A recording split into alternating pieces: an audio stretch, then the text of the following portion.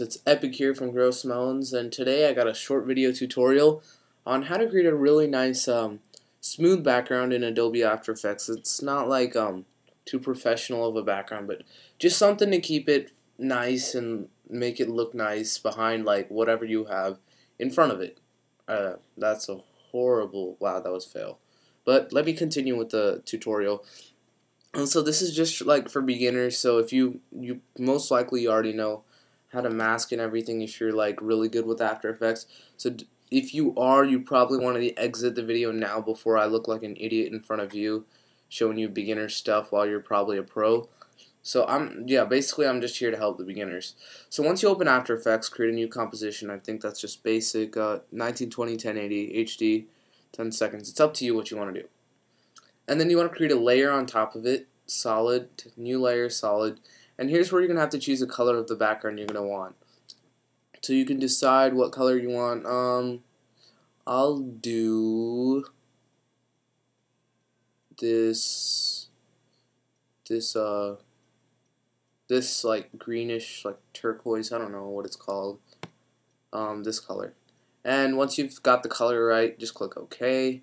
And you got this right. So now what you want to do is go to here, drag onto here, and choose one of the mask tools. I've never used star actually, but I'm not going to show you that because I'm going to use the one that I generally use, which is the ellipse tool. Click on the ellipse tool, start here on like the top left corner, and then just drag an ellipse onto the middle of the screen, make it centered. Got that done. Okay, so now you want to come here, you see your masks. That mask is this right here. You've just masked out this whole other area of this background, and this is your mask. So now you want to just click this down I don't know what it's called, and you want to click on you want to find feather. You want to go here and you want to just adjust this until you get the right amount of mask. And see, that looks if you take off, that looks nice. That looks nice. You can also mess with that even more. Come in or not, and then here I'll go back. I'll take out this masks, and I'll go back to ellipse tool. Go back to ellipse tool, and make it a bigger circle this time. Show you what that looks like. Go back to mask, feather.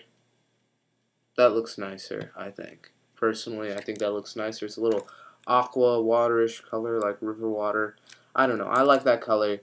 But guys, it's pretty much up to you on the colors, and it's also up to you on how much you want to mask the thing. Like if you want to leave it like this, then that's fine. I mean, it's your choice, really. If you want to go ahead and mask it all the way, make it look like that, I mean, it's up to you. That looks like what do you call it? Puddle or like ocean water kind of stuff. I don't know, but maybe that's what it's supposed to be. So, yep, guys, that's pretty much how to make a really nice background in Adobe After Effects. Go check it out. I'm not sure.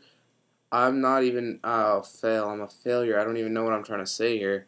So yeah, you know how to do it. If you want to, you can use it. It's up to you guys. Have fun with it. Thank you. No rude comments because I know that this is pretty beginner stuff. So yeah, thanks. Bye.